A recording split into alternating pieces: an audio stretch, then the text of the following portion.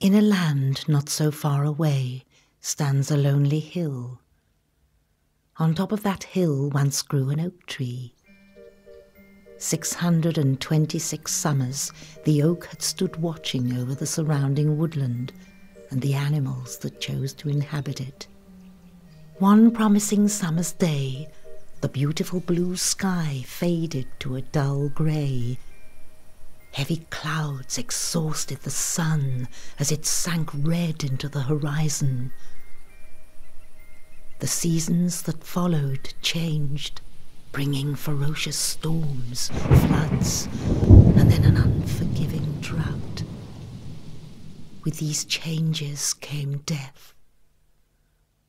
Death to plants, flowers, and trees, until the oak on the hill was the last living tree in the land.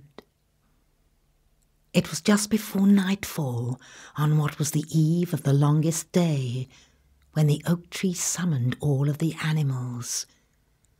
There was an air of expectancy and excitement from his audience, as they impatiently waited at the foot of the hill for the oak tree to announce his solution to the tragedy that had befallen them all. A hush fell. The oak tree spoke. My precious friends, the earth that once nourished my deep roots no longer nourishes, and the sun that once sustained my leaves no longer gives sustenance. Alas, I am dying. There was a gasp from his audience as the words resonated through the still evening air. The animals looked at one another with dismay. Dying? Where shall we build our nests? Asked the birds. Where shall we find our food? Asked the squirrels. Where shall we shelter and hide our young? Asked the deer. My dying branches bear 5 sacred acorns. They are born from the ancient spirit of the wood, have been blessed by the sun, and contain the hopeful dreams of the moon. They must each be taken to one of the 5 extremities of our planet and safely hidden under fire, earth, water, or stone. When time is delivered and Mother Earth has forgiven, these acorns will once again seek out the sunlight and be found. Once reunited, the 5 will become one, and in turn will be known as the Quercus Circus. Only then will the sun rise back into a blue sky.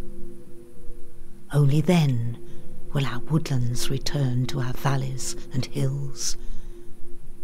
Only then will your children be assured a safe and fruitful future. Rufus the fox, I have chosen you for your cunning, speed, and guile.